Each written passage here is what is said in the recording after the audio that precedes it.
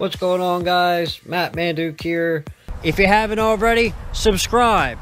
Clearly, I am flying at Reed's Beach today, and I filmed this a couple weeks ago, and I'm trying to catch up because I got more drone footage than I know what to do with, so I'm just, using that for the videos for the day. And I like these videos now that I'm narrating them because now I get to interact with you, and you get to see some cool things, so...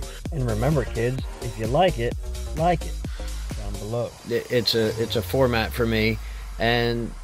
my thought when flying here, I slept there that night, and when I woke up, there was a chick that was photographing these birds that are, like, sitting on each post. So after she was done, I wanted to fly the drone out and take a look at all these birds.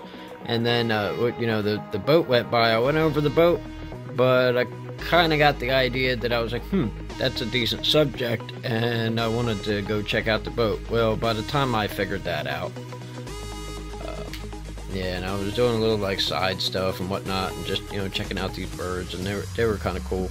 And I do go back to them at the end, which is interesting. I just thought it was cool because there was all the posts sitting up, and there was a bird on almost every single one.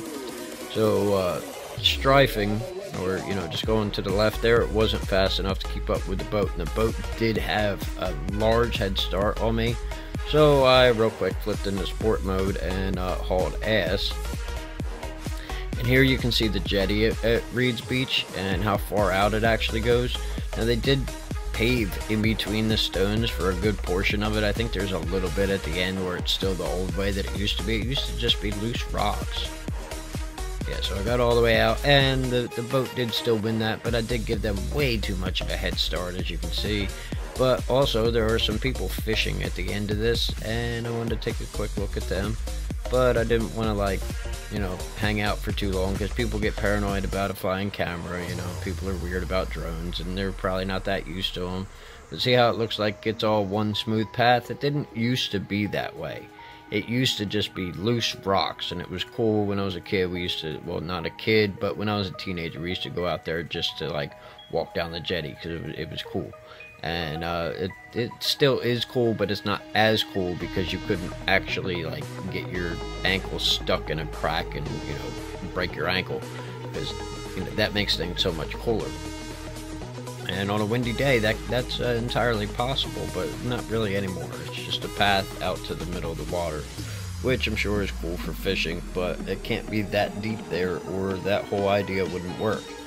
So then I fly up the road a bit, so you can kind of see the beach that is Reed's Beach, and the houses. The houses at Reed's Beach aren't quite as nice as they are at Kimball's Beach or any of the other bay beaches, but they're still high end as far as cost is concerned. And it's interesting when you're down low, when you're driving in, it looks like some of those trailers could actually fall into the bay. They're kind of shitty.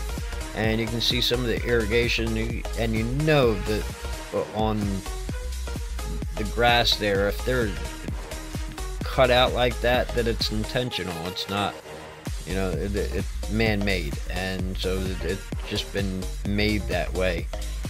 But, it works, and so long as it works, it doesn't matter. We're trying to restore a lot of the things that we've destroyed as humans, so trying to fix it after destroying it so many times is a good thing, because we do still need that wildlife, and we are in a place where we could have it.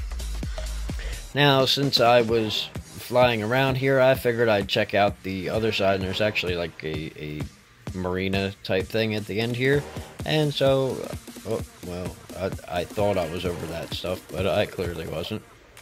But yeah, so I check out the dock, and at the end of the dock is about as far as my range will let me go, and it's weird because sometimes it lets me go 2,000 feet, and sometimes it'll only let me go 1,000 feet, but away from me. 1,000 feet is still a good distance. And so I check out, through their parking lot and whatnot. There's not a whole lot going on there, but it's something to look at. And I start getting nervous because they had this crane, and I'm looking for the crane. I can't tell, and I'm like 150 feet up. But the judgment of how tall things are is something that comes with flying the drone over time and understanding that if you're 150 feet in the air, you're not gonna hit too many things. There's like radio towers and stuff go up higher than that, but the idea of a crane being 150 feet tall, there are some in the cities, but something here doesn't have to be that big. It's not going to have a boom anywhere near that large, and so I'm like still looking for it. I'm looking all around for the damn thing. But you get a nice overhead. You can see how Reed's Beach, how the jetty really sticks out there, and the end of the road there, that's where I parked, and I stayed there for the night. But it was fairly high traffic in the morning, and it's somewhat understandable because it was a good day to do some fishing. And then looking down, I'm like, oh yeah, that's the crane there, and I'm like nowhere near it. I'm way over it. But the drone is a cool thing to be able to scout with. It is very cool to be able to like get the overhead like that and see what's around, before you like, you know, go on a walk and get into something that you don't want to. But since I still had some battery life left and the video is a little bit more than half over, I then, you know, I took it down. I think I molested birds some more. It is a beautiful view, is it not? This weekend, being the weekend that you're watching this, not the weekend that I filmed this weekend I'll be in Wildwood and at the car show, and it's going to take me a little bit for me to get that stuff together, but I do expect to be doing, releasing that stuff to you within the next week. It's not going to be immediate because you're still going to get Hungry Mondays and Drone Flight Tuesdays and Angry Wednesdays, and hopefully by then I'll be able to quest for the best cheesesteak Thursday. Still need to find something to regularly do on Fridays, but I might be doing these videos because I do enjoy doing these videos. You can see the crane there, because they're like, I like to just see the different things that you can see, and the different view of the things you can see is interesting. Now, I didn't molest those birds and make them all fly away, but there were some that I got a little close to and they got nervous about it. And I remember that when I was flying closer to them, that they, as I get close to them, they're like, I don't think I want to mess with that. So I'm just like messing with my camera angles, and I'm actually looking at the drone instead of just doing it with the viewfinder on the screen.